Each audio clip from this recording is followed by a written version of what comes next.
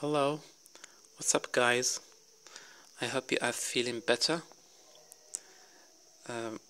I know we are not allowed to go outside, but we are allowed to do so many things inside, like studying and learning. So today we look at reported speech.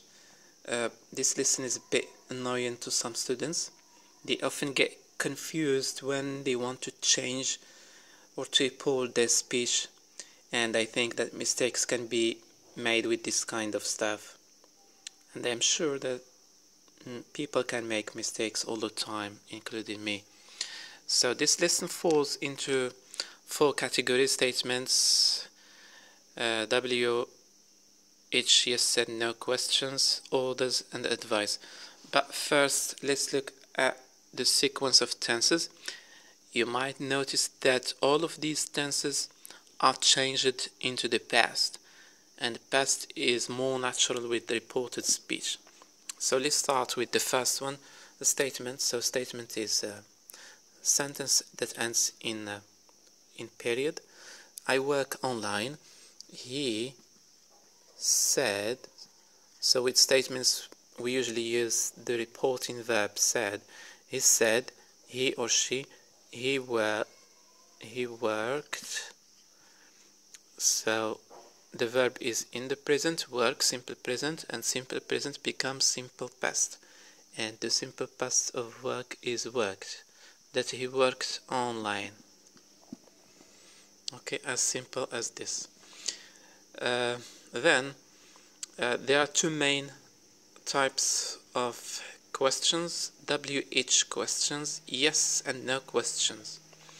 What is a WH? A question is a question that starts with WH words, like where, when, what, why, how, who, and etc. And the rule for WH questions is someone plus asked plus WH word plus subject plus verb. So let's report this sentence. How was the exam? So someone, let's imagine he or Ahmed or Fatima, he asked or wanted to know. He asked, WH word here is how. He asked how. The subject is the exam, how the exam. Now let's look at the verb is was. It is in the simple past, and simple past becomes past perfect had, plus the past participle is been, had been. Okay, he asked how the exam had been. Now yes and no question. Do you like coffee? Yes, no. So that's why it's called the yes no question. So the rule is someone plus asked plus if plus subject plus verb. Do you like coffee? He asked or wanted to know. He asked if. We can also use the word whether.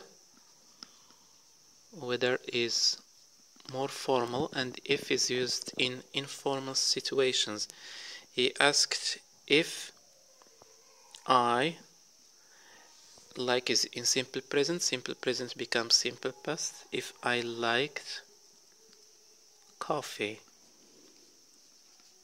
full stop. So it's no longer a question. Last one is orders or advice. The rule is someone plus, they have similar, almost similar rule. Someone plus ordered or advised plus object plus infinitive. To plus verb or not to plus verb. Stay at home. So he, so that's an order, starting with the verb. He ordered me or us. He ordered me to stay at home. Okay, if you want to turn this into advice, we could say you should. We will start with this model. You should stay at home. Then it becomes he advised me to stay at home. Let's take the example of this one, not to plus verb. I'm sorry if you can't see clearly the board. Well, so let's take this slogan. Don't use drugs. Don't use drugs.